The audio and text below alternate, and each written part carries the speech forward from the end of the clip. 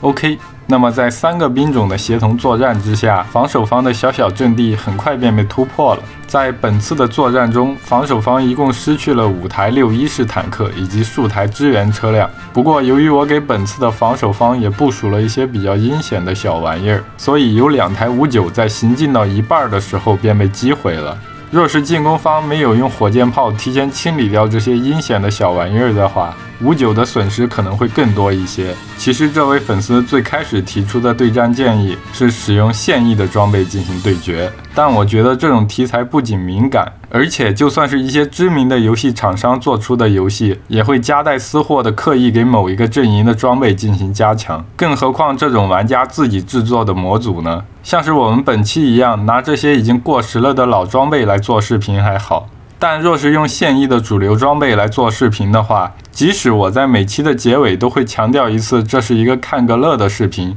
也会有一些憨憨的小朋友把对决的结果当成是真实的。所以我认为拿我们的现役装备来做看个乐的视频是极其不合适的，还请大家以后在提出对决建议的时候多多注意这一点。好了，我们本期的视频到这儿就结束了，最后不要忘了一键3连，我们下期视频再见。